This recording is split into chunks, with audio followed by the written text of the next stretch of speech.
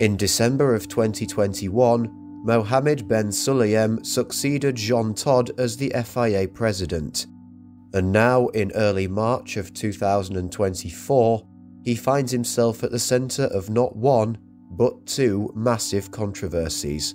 Controversies that could bring an end to his tenure in the role. He has already attracted controversy for some of his antics at award shows. Japan, you said was controversial. No. The FIA was blamed for the points, but it was not the FIA which made the rules. It was the teams who made the rules, and we were implementing it. But now these scandals could quite easily be the end of him. I will go over each of them individually to see what ramifications they have for his future. The first scandal in question relates to the 2023 Saudi Arabian Grand Prix. And of course, just like Singapore 2008, the driver concerned is Fernando Alonso. The story goes as follows. At the start of the Saudi Arabian Grand Prix in 2023, Fernando Alonso started from second on the grid, but placed his car partially outside of the starting box for the grid. This resulted in Fernando being given a 5-second penalty, which he chose to take at his first pit stop. But the rule is, when you take a penalty during a pit stop, no one can work on the car in this time.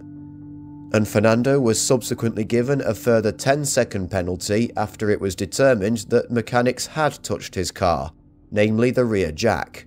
However, Fernando's penalty was later rescinded, with the FIA pointing to a lack of previous clarity on the rule, namely in reference to Article 54 of the sporting regulations, which reads that while a car is stationary in the pit lane, as a result of incurring a penalty in accordance with Articles 54.3a and 54.3b, it may not be worked on until the car has been stationary for the duration of the penalty. The key word here being for the duration. The right of review decision given at the time said, "We concluded that there was no clear agreement, as was the suggestion previously, that could be relied on to determine that parties had agreed that a jack touching the car would amount to actually working on the car."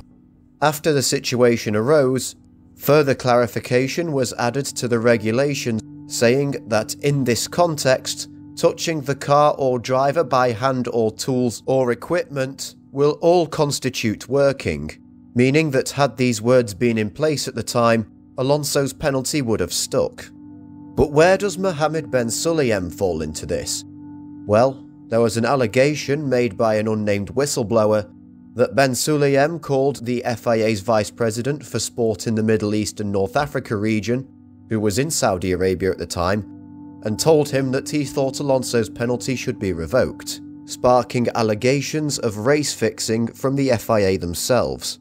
This saga is likely to cause even more reputational damage to the FIA, which had already been souring since the events of Abu Dhabi 2021, and risks bringing the sport even further into disrepute as a result of the actions of those who should be making and enforcing the rules, which would no doubt cause a lot of stakeholders to feel resentment towards the sport and potentially move away from it. An investigation by an ethics committee is expected to take 4 to 6 weeks, and we will subsequently be able to learn more about what really happened. The second controversy relates to last year's Las Vegas Grand Prix, the first of which to be held on the famous Strip. It is alleged by the same whistleblower that Mohammed Ben Sulayem told officials to look for ways to not certify the Las Vegas circuit for racing. Now, the reasoning for this is very unclear, since the Las Vegas Grand Prix was slated as Formula One's flagship event, with Liberty Media having invested at least £500 million into the event in the hope of it promoting the sport in the US and all around the globe. Essentially what the whistleblower has been saying is that Ben Sulayem was requesting that they find issues with the new circuit so that it would not be certified, and therefore declaring it unfit for use and prevent the circuit being used for Formula One. However, a good reason for this soon came to light in the first practice session, when Carlos Sainz ran over a drain cover, causing massive damage to his Ferrari.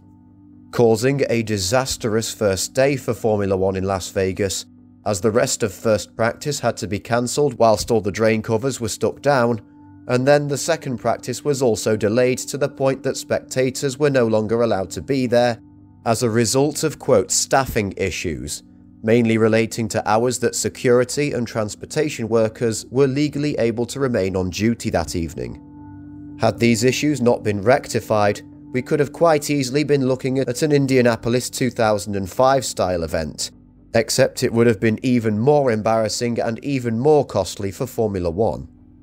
Now, from a commercial aspect, it's certainly very interesting that Ben Sulayem would wish for the race not to go ahead after all the time, money and inconvenience for local residents that had gone into the event.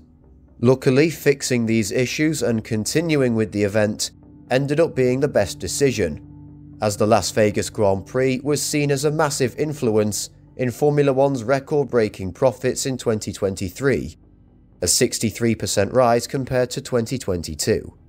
So just think about it. If Ben Sulayem had his way and they were able to find something wrong with the track that would cancel the event, then these profits would have been absolutely decimated, and only seek to crush Ben Sulayem's credibility even more. With Ben Sulayem being slapped across the face with two separate massive scandals at the same time, it seems only a matter of time before Ben Sulayem is ousted as FIA president, and his tenure will go down just as well as his Renault F1 team test went in 2009. My hope is that the investigation into these situations does not further dent the reputation of Formula One or completely tarnish the image of Ben Sulayem. Let me know what you think of this controversy in the comments down below. And in the meantime, thank you very much for watching and have a blessed day.